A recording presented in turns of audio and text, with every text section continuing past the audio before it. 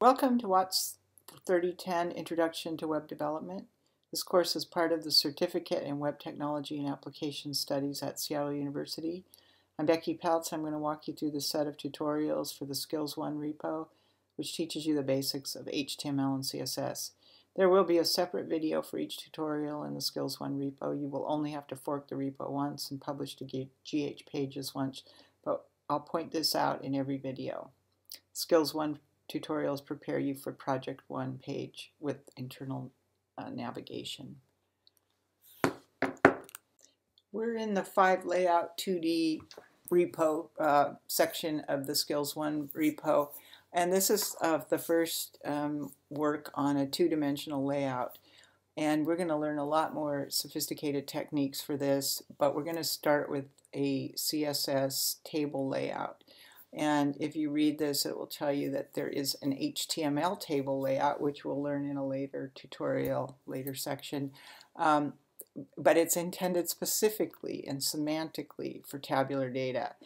And it was used in the early days of web development for layout, but it caused a lot of problems, and that was never the intention. So this CSS table layout is not the same as the HTML table layout, but it's still not to the point. We're going to see that when we study grid layout and even Flexbox, that there are other ways to achieve this two-dimensional layout that have many more options and are much better. But this is a good introduction because I think it presents tables in kind of the way that spreadsheets, and we're all pretty familiar with spreadsheets and the concept of rows and columns.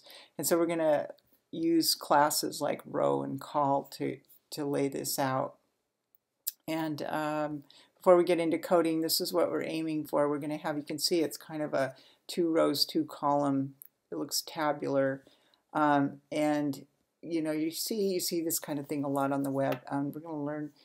This is not a responsive layout. In other words, if I put this on a phone, if I make it, it's not going to really work well. It's going to just lose the content. So this is not a responsive layout, but it's a good introduction to the concept of when you have the space and you want to take up all of the real estate, you can do a two-dimensional layout. And you can start thinking in terms of rows and columns, because I think that's a good model for that. So if we go to the code, we'll see that right now we are given an index HTML and there are no images, and it's just coming out left aligned, some headings and some paragraphs. So we're going to work through this and see how we can turn this into a design that looks more like this. All right, let's go to code and see what we're going to be doing here. So in this README, you can read about some of the ideas I was just talking about as far as not using the HTML table for layout, and that we'll be getting to a display grid in the future that will help with that. But in terms of looking at our design here, we have 2 rows and 2 columns, and you'll notice that the HTML is set up.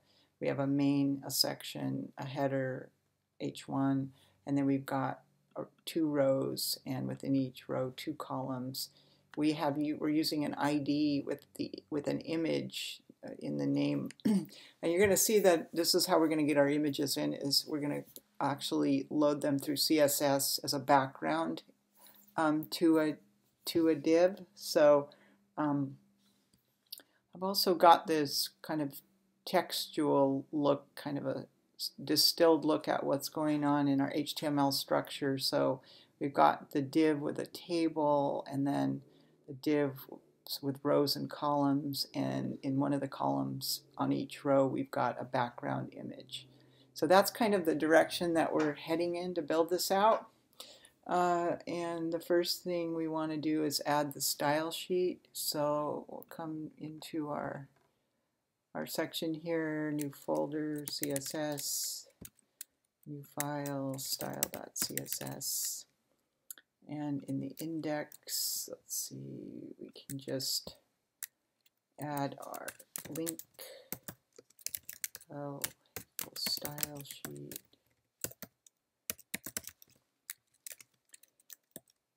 href equals CSS style. Okay, so now we're ready to start working on that style sheet. And the thing that we're going to start with is we're going to assign a style to our table. And this is the class table for the section. So our section is going to be set up as the table.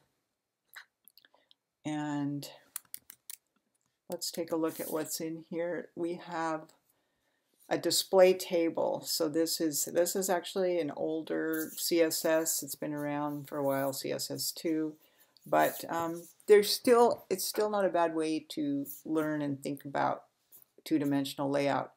And you can see we're giving it a height and width of 100%, so it'll take up the full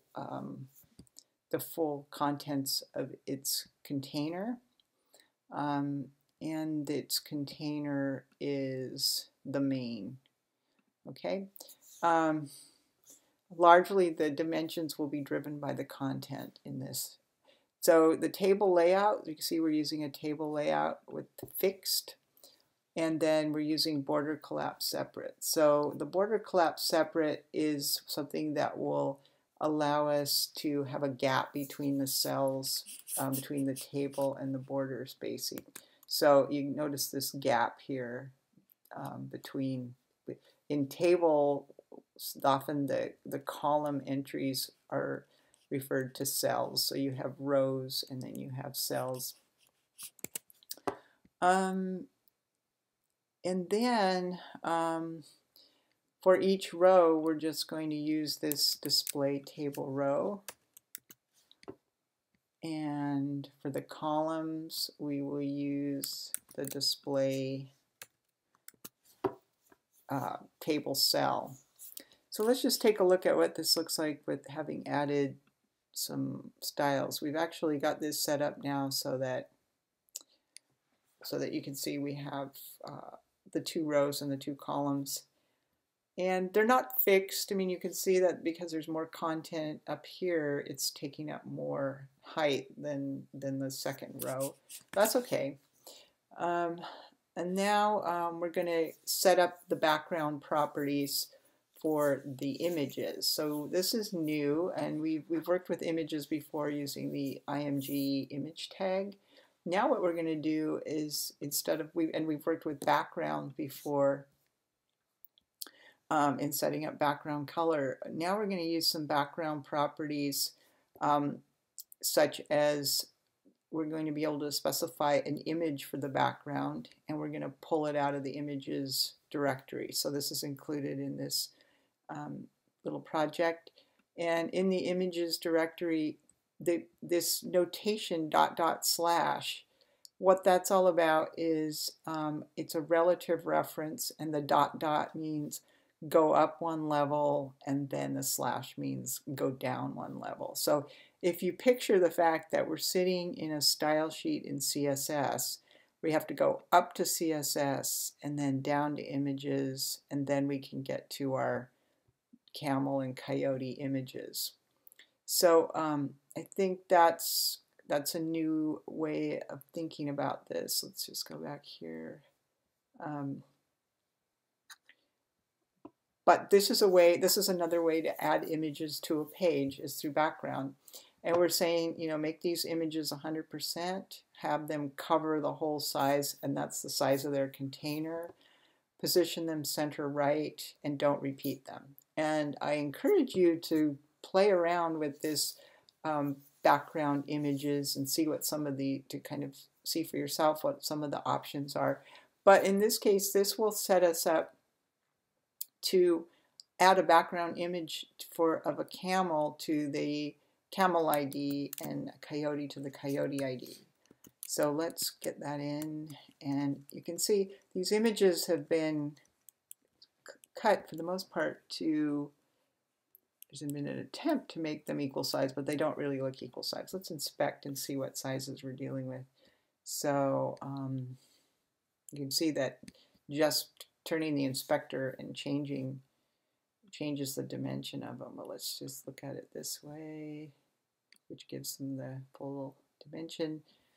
And if we inspect that image, can see that that div is 665 by 286. I'm looking up in that top left corner. And this image is 666 by 230. So they're not the same size. They are assuming the size of the content of the row. I think that's what's driving their size. So we're not attempting to use CSS to size them. So this is kind of what we're getting, and then we are going to do a little bit of styling in the text in the columns. So we're going to add, for the column paragraph, we're going to give it some padding and font size, which will give us a little bit of, you can see the padding, the distance, the area between the content and the border. And then for the headers, we're going to center them. So that centers these headers, these H2. So that kind of sets us up for, let's go back and look here for our page. And let's just see what we've got here.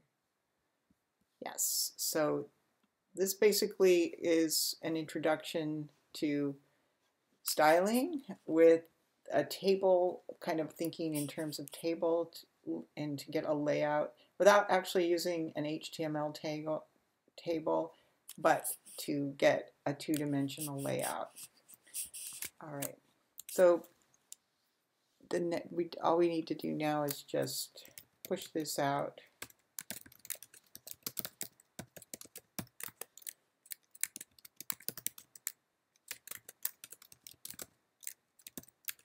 And we'll push it. And then we'll go out and check that it got pushed okay. So let's see.